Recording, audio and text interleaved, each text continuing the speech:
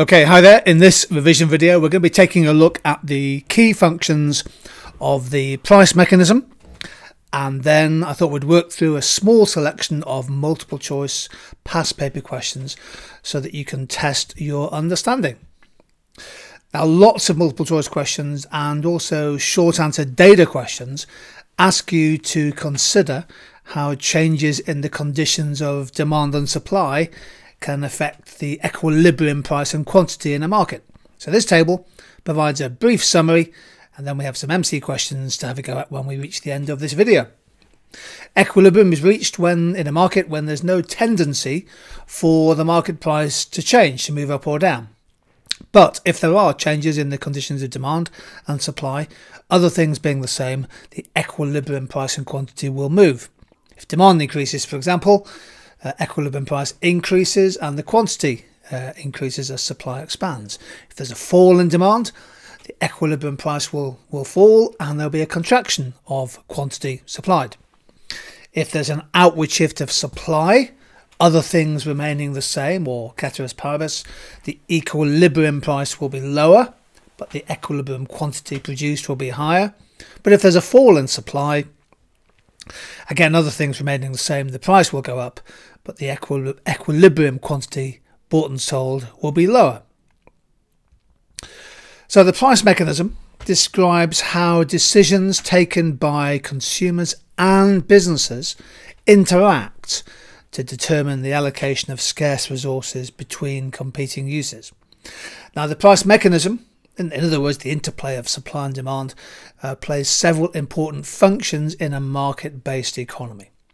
The allocation function simply says that prices allocate scarce resources among competing uses. How are we, for example, to make use of land for farming, for housing, for other purposes? The price mechanism also has a rationing function. Positive prices serve to ration scarce resources, particularly when demand outstrips supply. The mechanism has an important signalling function. The price is adjusting to demonstrate where resources are required and needed and where they're not.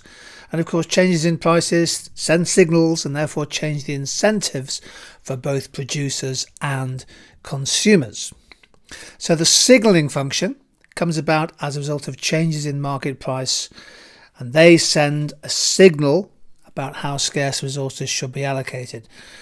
For example, an increase in the price of coffee encourages producers perhaps to switch into making more coffee, but also encourages consumers to perhaps use an alternative substitute product. Fall in price leads to an extension of demand that makes it less profitable for businesses to supply the good or service affected. So there's a very important signalling function of prices in markets. And the rationing function, I think, is also worth just emphasising a little bit more. Prices ration scarce resources where demand outstrips supply. So if it's food, for example, if there's a shortage of food, the price is bid up. If there's a shortage of shipping capacity in the global economy, the price of shipping goes up. And essentially, as the price goes up, be it tickets for a major event or the cost of renting a house or a product on an eBay auction, as price is bid up, only those with a willingness and ability to pay are left with the effective demand in a market system. However, keep in mind, please, that in a vast majority of markets, the working of the price mechanism is impacted and influenced by one or more government interventions. In a sense, there's no such thing as a free market. And once you've revised the price mechanism, please do make sure that you've covered the main government interventions, such as indirect taxes, subsidies, maximum and minimum prices. And of course, we have separate videos, several of them, on each of those interventions on the TutorTube website. Look for the Government Intervention Revision playlist. Okay, here's a chance. I've put together 5 past questions. So here's a great chance to check your understanding of the price mechanism, and just press the pause button when you want to, if you want to take a few moments to think about your answer. Here we go. Here's question 1. A taxi firm raises fares at the busiest times by as much as 5 times the normal fare. By the way, we call that surge pricing. Taxi drivers and consumers are notified of this change immediately by mobile cell phone. What will result from this policy? Take a moment, please, to have a go at question number 1. So what do we think here? This surge pricing. Uber is a good example of a company that uses surge pricing when demand is increasing. The price of an Uber journey goes up. The correct answer is that supply will become more price elastic. What's going to happen, of course, is this signalling mechanism and incentive mechanism. As the surge pricing kicks in, more taxi drivers will probably offer themselves to the market because they stand to make a better return per hour in their vehicle. So there'll be a more elastic price response on the supply side as surge pricing kicks in.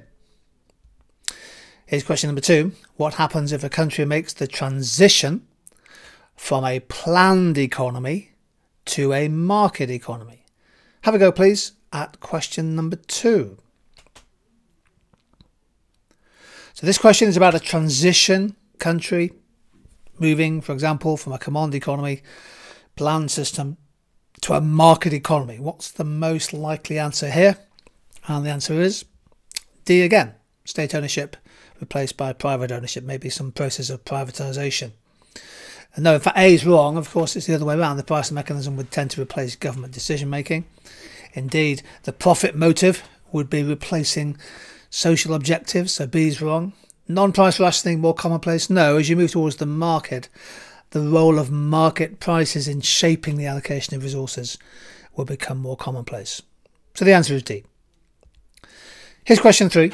The diagram shows the demand and supply of rice. Supply increases from S1 to S2, an increase there in supply, perhaps due to a favourable harvest. And here's the question: what is the change in sales revenue received by the rice farmer? 4 answers there. Please have a go at question number 3. Okay, how are we doing on 3? Supply shifting out from S1 to S2. The market price has gone down from 32 cents per kilogram of rice down to 30, and there's been an extension along the demand curve. Quantity bought has increased from 18 to 20. The correct answer for question 3 is 24 cents. The total revenue originally 32 times 18. Now we're selling more but at a slightly lower price, 30 times 20. That's a net change of 24 cents. Here's question 4. A US study published in 2014 warned teenagers, always a dangerous task, to reduce the amount of fizzy drink they consume. 1 can of fizzy drink contains an adult's entire daily sugar allowance, apparently.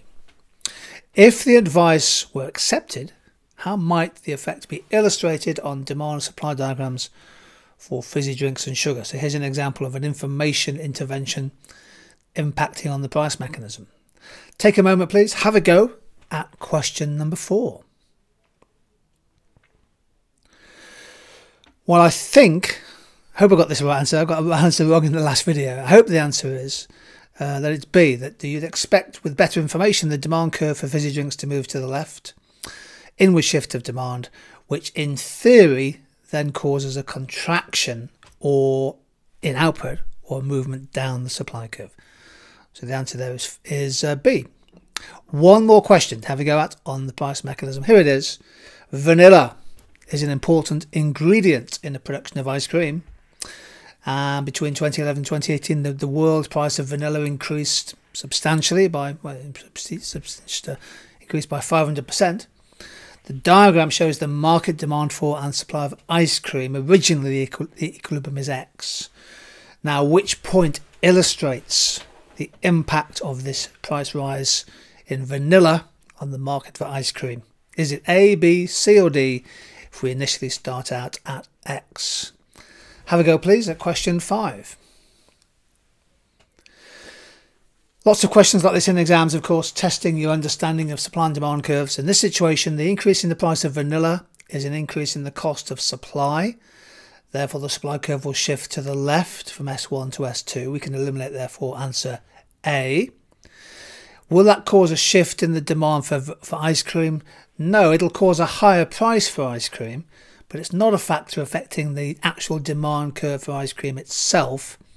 So therefore, demand would contract from X to point C. An increased price of vanilla leads to an inward shift of supply curve from S1 to S2 and a movement up the demand curve.